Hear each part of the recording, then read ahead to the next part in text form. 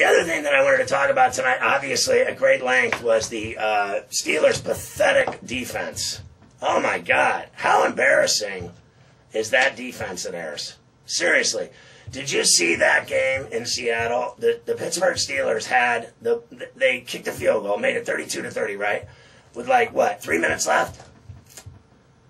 Can you believe that they gave up an 80-yard pass play for a touchdown on wasn't it like a screen pass or something? It reminded me of the Denver playoff game, literally. One slant pass with Tebow, and the guy went 80 yards.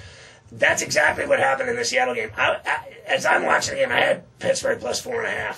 I thought I had that covered in the bag, right? When they kicked the field goal, I'm like, that's in the bag. And then 80 yards later, I'm like, oh my God. I was sitting there watching it going, oh my God, did that just happen? So my point is this. Their defense is so awful that, so off. They're just god-awful. That defense is pathetic.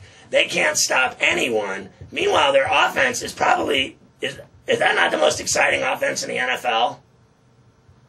But they're 6-5. So they're not even in the playoffs right now. Because their defense sucks so bad. They can't stop anyone. Russell Wilson threw 5 touchdown passes against that anemic secondary.